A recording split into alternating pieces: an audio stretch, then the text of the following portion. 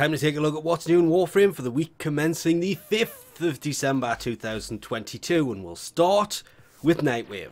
No wait, in fact we won't. We'll come and see what Chipper has first. What shard are you selling this week? It is, as expected, the Azura shard.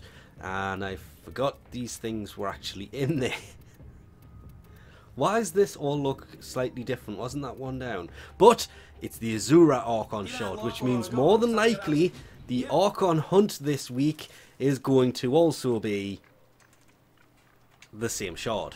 Because for some reason that happens. It only happens with the blue one, which I'm perfectly fine with because I want quite a few of the blue ones. But it's just annoying to see that pop up, which means it's Burrell this week.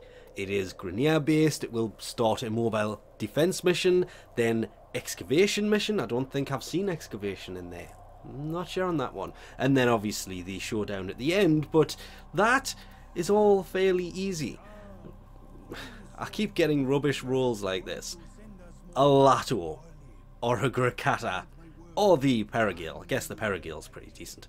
Kahl's garrison mission this week.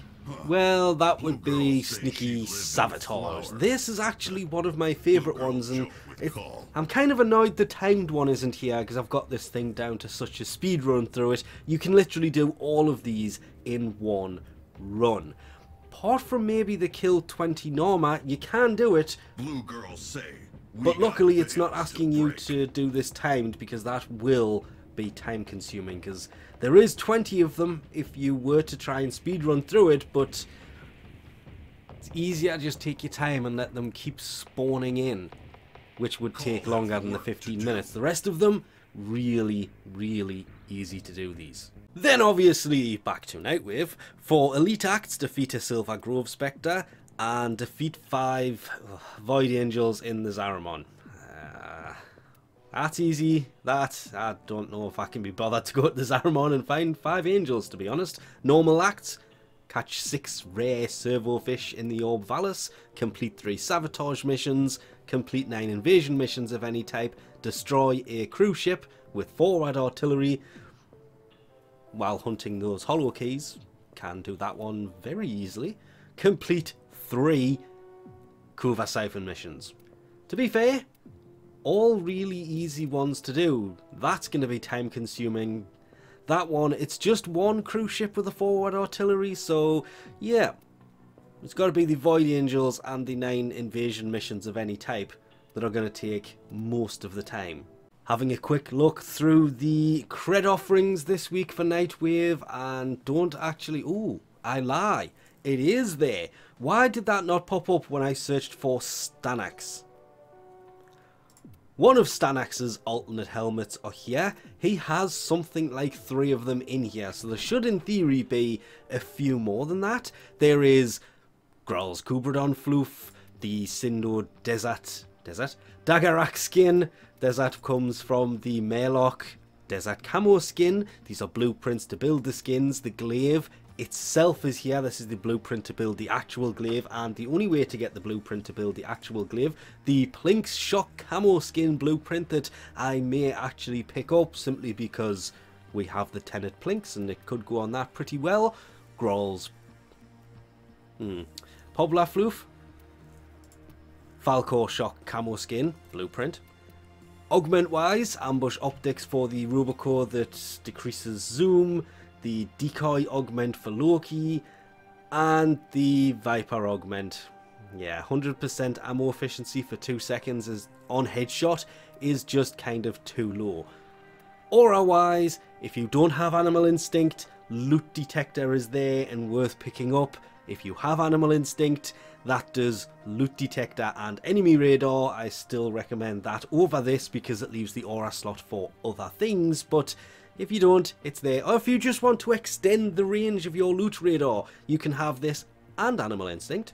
There is Shotgun Scavenger. Physique increases your base health, not your modded health, by 90%. And Sprint Boost, yeah, for dash polarities. Not anything of use. Energy Siphon's so much better than any of these anyway, so's the corrosive one.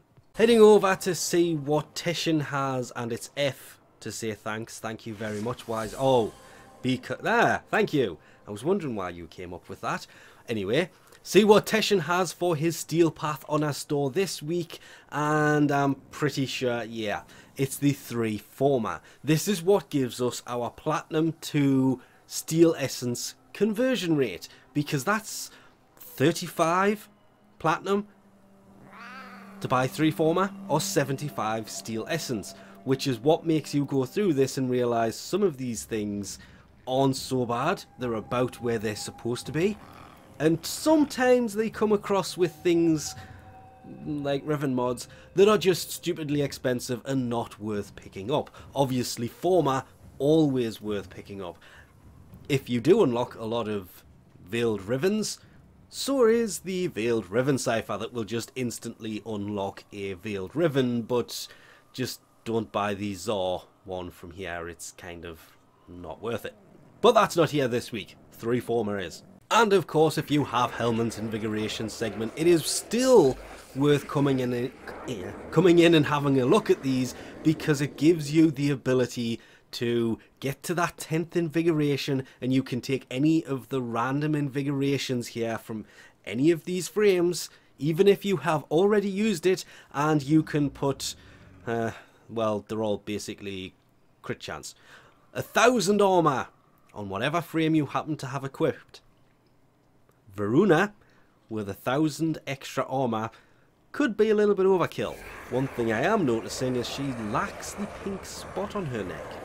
After so many days, that should have started to have grown by now. Well, with that, I think we'll leave this off here. Really is weird not to see that. Thanks for watching, and I'll catch you next time.